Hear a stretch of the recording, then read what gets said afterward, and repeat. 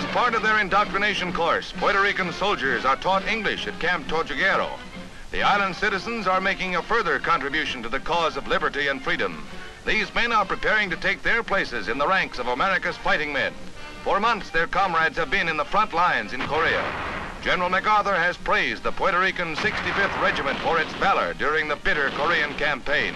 And in World War II, they also served heroically.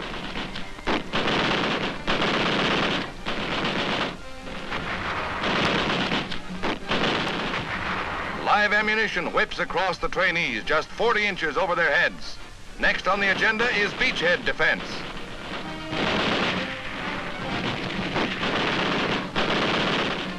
This is Puerto Rico's newest military unit, ready to serve the United Nations.